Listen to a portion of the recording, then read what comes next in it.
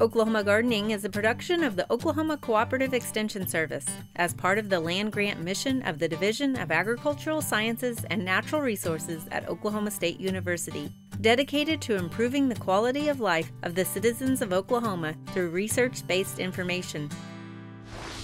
Underwriting assistance for our program is provided by the Oklahoma Department of Agriculture, Food, and Forestry, helping to keep Oklahoma green and growing. Today on Oklahoma Gardening, we are planting some pansies to add color into the winter garden. Wes Lee shares about our Oklahoma wins this past season. David Hillock is talking Coleus. And before the garden starts to shut down, I'll show you a couple of vincas you might want to consider next year.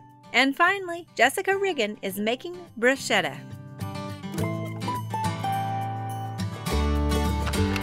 Almost like an ombre of sunset colors. Not the flowers, right?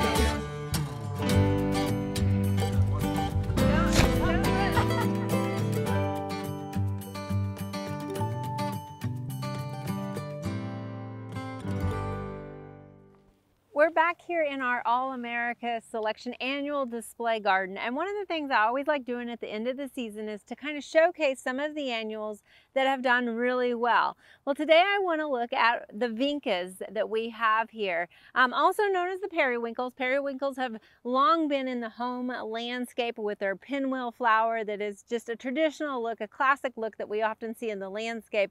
But these particular annuals that I want to highlight today are in the Mega Bloom series.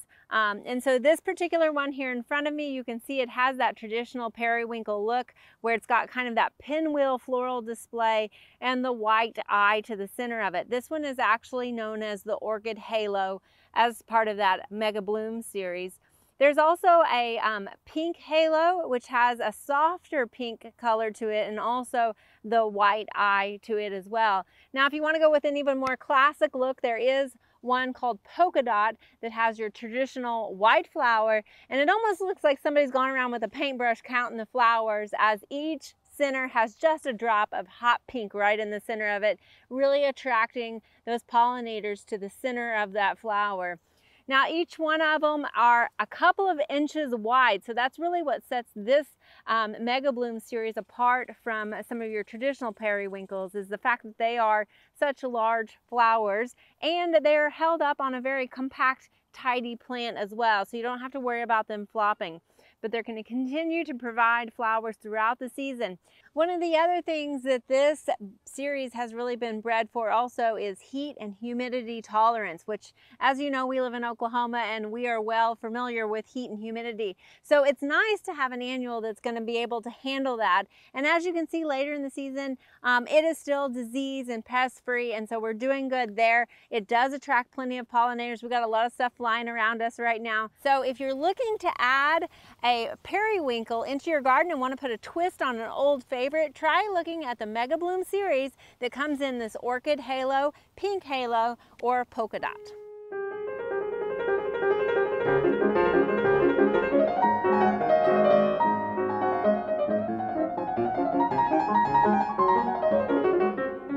It's time to plant our fall garden, and we're not just talking about cool season crops. You might remember that earlier we planted the inside of our potager garden with some cool season vegetable crops, but that doesn't mean that the garden still can't be pretty. So we're going to add some color. Now, traditionally, I sort of am biased to perennials, but if there's one annual that deserves some attention in the garden, that is pansies, because there's not a lot of options for fall and winter color. And these annuals will get established in the fall and they will continue to perform for you all the way until it's time to plant the garden again next spring. So we have some pansies here, and I wanted to talk to you a little bit about color and design with pansies. So in a previous life of mine, I used to do commercial landscaping, and we designed homeowners associations, resorts, and some large shopping centers with different winter annual color down in Dallas. And so one of the things is we often were designing for traffic that was going very quickly past. So we designed it for 45-mile-an-hour traffic. They weren't up close, they were usually in their cars, but we wanted to have that impact of color at the corners and stuff. So when we did that, we were always thinking about bright, bold colors. So if you're looking to put winter color somewhere where it's a high traffic area, think about that. So we tended to use bright colors like yellows, or some of your lighter colors like oranges and whites. There's a citrus mix that I love, and it was a combination between yellow, white, and orange. So it's just a really vibrant color. Now, the other thing that we often thought about, you know, a lot of times people think of pansies, and it's that classic face that you get on pansies that everybody loves. But if we're designing for an audience that's going really fast and not really up close to it, then that face is actually more of a detraction, and it gives you less impact, less color. So if you're, again, designing for something where it's going to be seen from afar and seen quickly, think about that, and you might go with what they call clear pansies that don't have the face to it. So here we've got clear yellow and clear blue, or azure blue pansies. The other thing to think about with pansies is the color white. Well, you know, white is a really good highlighter, especially for some of these other colors. To mix that white in, it just kind of highlights the darker colors. Again, those darker colors, if you plant them in mass, a lot of times in the wintertime, they sort of just kind of blend in with our soil.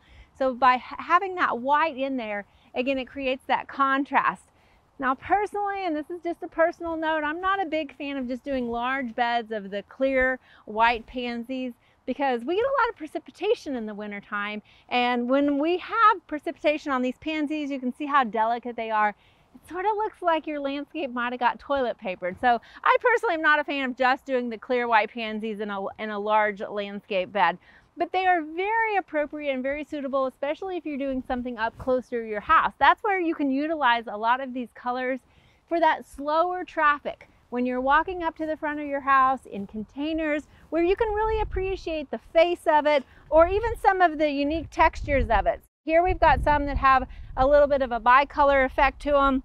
So here you can see we have the frizzle sizzle orange, and it's a really great detail with the ruffles around the petals. But again, if you were doing this out at the entrance of your home or something where somebody's going to see it quickly and pass by from a distance, they're not going to notice that. So think about some of these details and where you might utilize them in your garden more appropriately. Now we have another one here. This is a very, very dark purple. You can see it is purple because of the back of it here has purple to it, but it almost looks black. So if we were just to plant this black pansy in our landscape without any addition of any highlight colors to it, again, as we go into winter and we don't have some of the other colors around it, it's just going to kind of blend into the dirt and really not give you that impact that you might be seeking in those winter months. So think about that when you're choosing your colors. One of my favorite classic combinations is blue and orange, or blue and yellow, and so we've got that here. So we're going to plant a mix of yellow and blue on the outside of our potager garden around the boxwoods, just to kind of help add some color.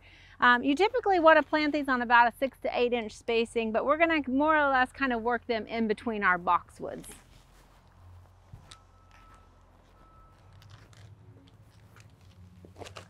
So we're going to alternate our yellow and blue on the outside. And you can see we've got the area kind of prepped. We've pulled the mulch back. Pansies and violas, they really don't require much care. They just prefer full sun. And of course, in the wintertime, we lose a lot of our leaves. So you might have even more space that's not traditionally full sun, actually exposed to more sunlight.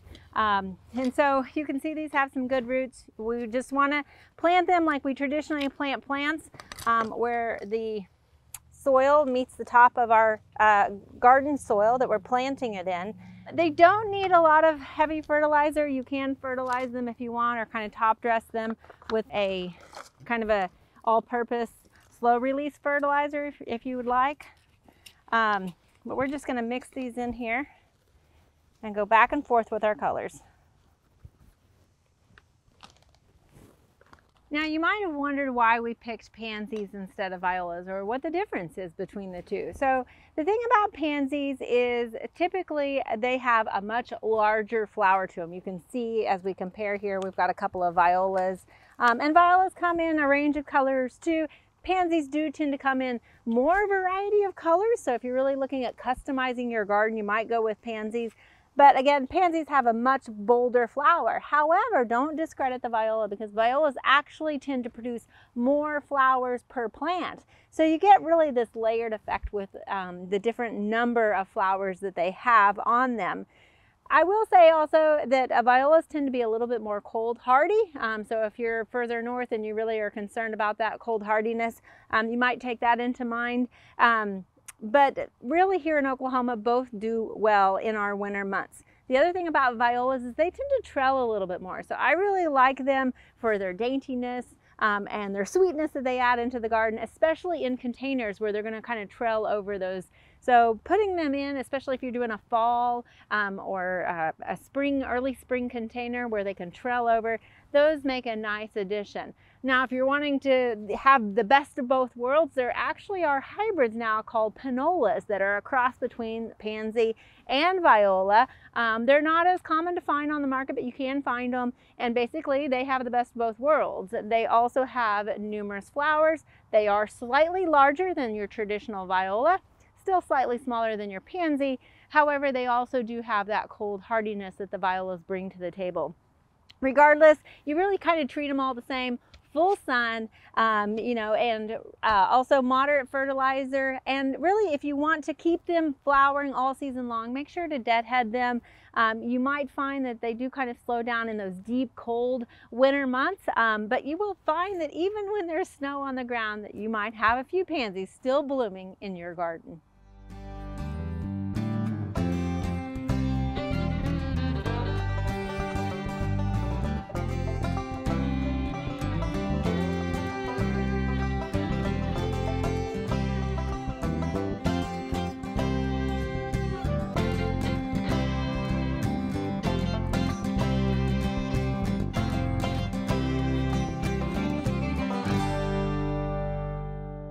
Hello again, this is Wes Lee, and we're back for another segment talking about winds in Oklahoma.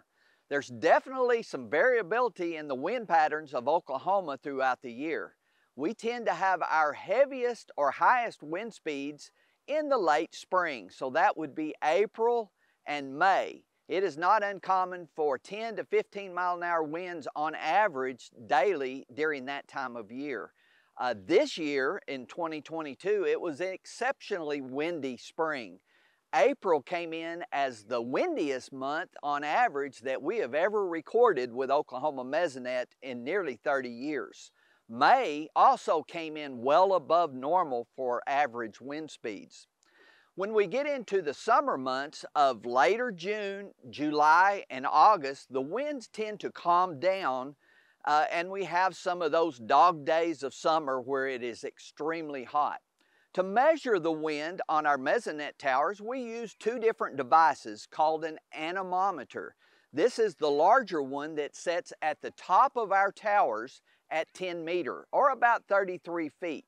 So anytime you see winds on the news, you can rest assured that it came from the standard height of 33 feet tall when they report it. Winds are important for a couple of different variables. One is when we are spraying pesticides, especially herbicides, we want to avoid days when those windy conditions would carry that product off-site. So on the Oklahoma Mesonet, we have a tool called the Drift Risk Advisor that uses a forecast that will estimate when are the best hours to spray over the next 3.5 days. And you can use this as a planning tool when you're putting out those herbicides to try to avoid drift on your neighbor's property or some sensitive plants like tomatoes out there. Now, in the summertime, we would actually like to have a little better winds than we normally get in June, July, and August, because that tends to keep us cooler as we evaporate the sweat that develops on our skin.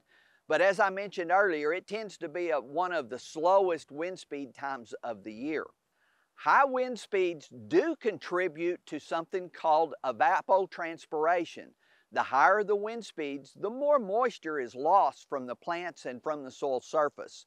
So when we have those windier times, windier months, we have to be more concerned about the water that's being lost from plants and from tilled ground and replace that water with irrigation.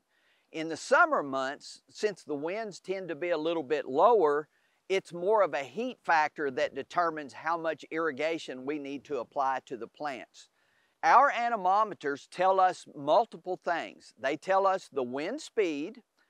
We send that data out to subscribers on an app or on the website every 5 minutes. But we actually take a reading every 2 to 3 seconds on the tower. That fastest 2 to 3 second reading will be the wind gust. The average of all of those readings over a 5-minute period will be the wind speed. And then, of course, the devices like this are also able to determine wind direction, and we report that either as degrees or in north, south, east, or west directional arrows. So a recap on wind speeds: the windiest time of the year on average is those spring months, April and May. The slowest wind speeds tends to be the summer months of July, August, maybe September. Then the winds tend to pick up again in the fall and over into winter. And that's when they start contributing towards something called wind chill on our temperature maps. Be sure to access Oklahoma Mesonet information either on an app for smartphones or on our website at mesonet.org.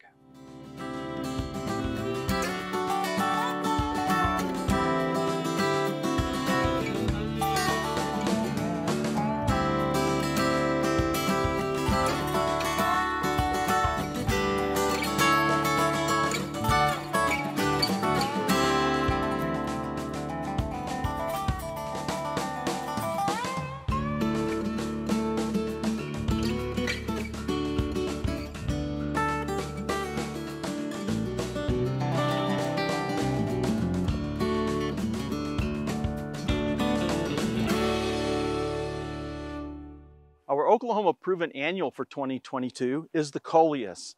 Now, Coleus is a time-honored foliage plant. It's been around for decades, and over the decades, they've actually released hundreds of cultivars, and they continue to, with the breeding process and improving them. There's all kinds of leaf shapes and forms and colors. They grow from 6 inches tall to nice, large, rounded 30-inch, 36-inch bushy plants. They are just awesome. So way back, several decades ago, they actually were considered and most prized for shady areas. Then some time ago, they came out with the sun Coleus, and they've bred into them more light tolerance, so sun tolerance. And so now we have dozens of cultivars that grow really well out in full sun, and they are actually one of the best foliage plants we have for Oklahoma. Now, these are plants that don't like to dry out, so it is a plant you're going to have to keep consistently moist throughout the summer. But other than that, they're really easy to grow. Minor pest problems once in a while, but they're pretty tough overall. So the breeders have, again, like I said, they continue to improve their performance. One of the things that they've kind of bred into them is less flowering or later flowering, because we don't typically want them to flower. So most of the time we're going to come in and we're going to pinch that flower out so that we can keep it nice and bushy and clean. So if you're looking for a great annual for full sun or maybe part shade, or even as an indoor house plant, Coleus might be a great selection for you.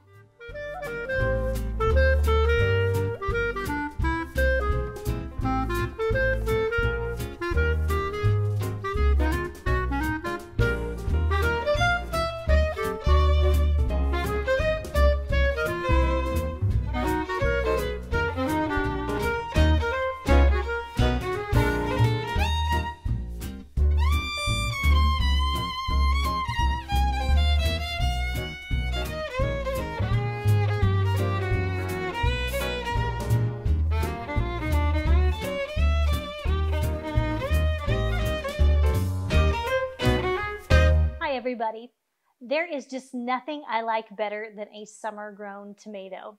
And one of my favorite things to make with the summer-grown tomato is tomato basil bruschetta.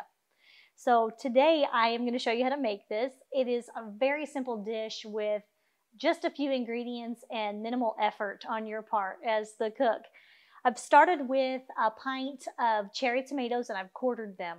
I like making this with cherry tomatoes because there's not a lot of liquid in a cherry tomato, and you don't want so much liquid that it's going to be too runny and make your toast soggy.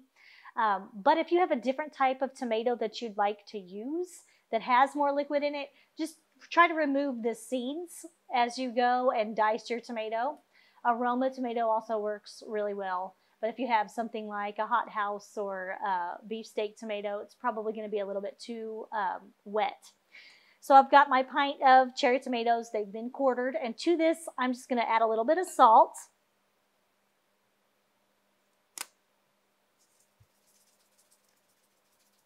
And a few cloves of minced garlic. I've put this through a garlic press, but you could just mince it or turn it into a paste with the flat part of your knife if you want. And I'm also going to add a little drizzle of extra virgin olive oil, just a touch. Don't overdo it. And some balsamic vinegar. Probably for a pint of tomatoes, maybe a couple of teaspoons of balsamic vinegar. It's got a very strong flavor. And so again, you don't want to overdo it. I'm going to mix all of that together. And remember, as you're making a dish like this, you can always add more, but it's hard to take out. So if you go easy on the salt, go easy on the olive oil, go easy on the balsamic vinegar, and then later when you taste it, if you think it needs a little bit more of one of those things, you can always add more. So just give it a quick stir. And then I am also going to add to this some basil chiffonade.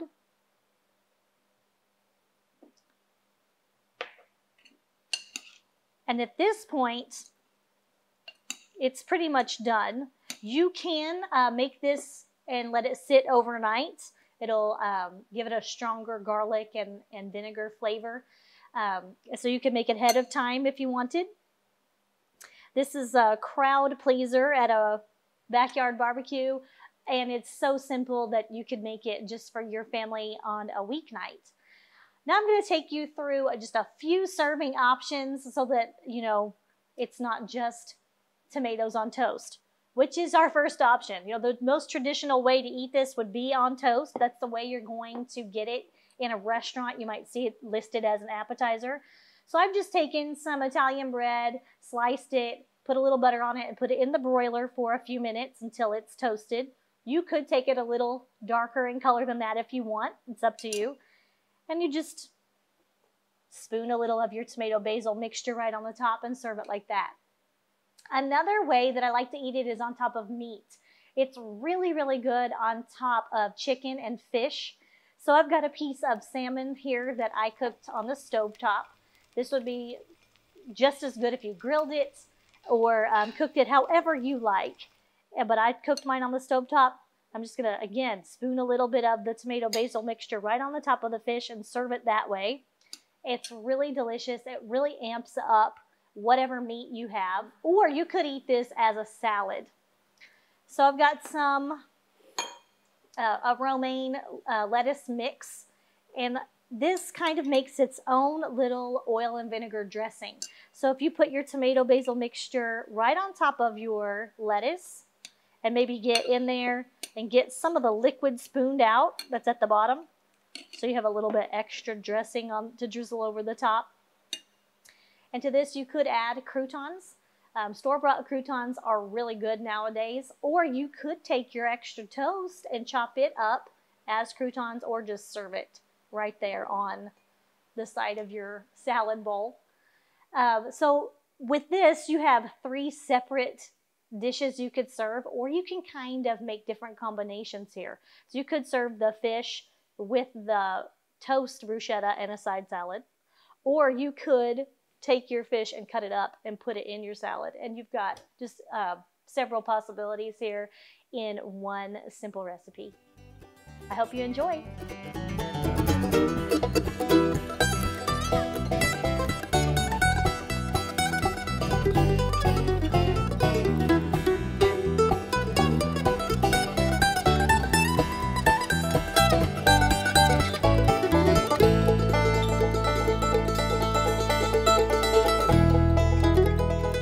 There are a lot of great horticulture activities this time of year. Be sure and consider some of these events in the weeks ahead.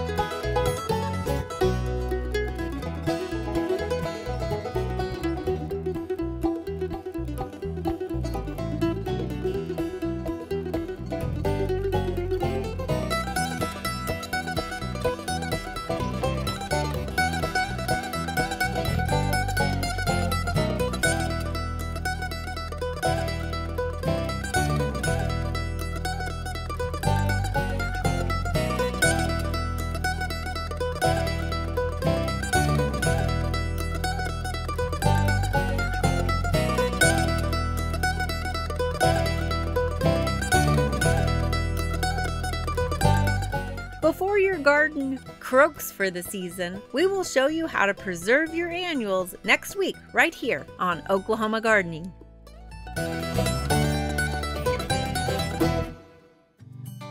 Orchid halo. And kind of act like you're talking and finishing up.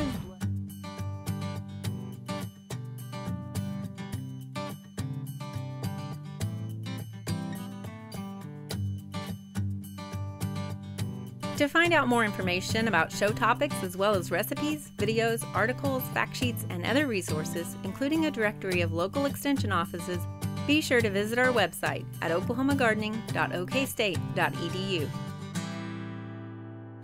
Join in on Facebook, Twitter, and Instagram.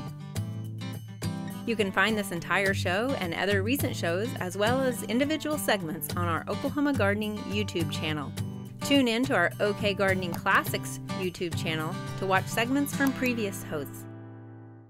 Oklahoma Gardening is produced by the Oklahoma Cooperative Extension Service as part of the Division of Agricultural Sciences and Natural Resources at Oklahoma State University. The Botanic Garden at OSU is home to our studio gardens, and we encourage you to come visit this beautiful Stillwater gem. We would like to thank our generous underwriter, the Oklahoma Department of Agriculture, Food, and Forestry. Additional support is also provided by Pond Pro Shop, Greenleaf Nursery and the Garden Debut Plants, the Tulsa Garden Center at Woodward Park, the Oklahoma Horticultural Society, Smart Pot, and the Tulsa Garden Club.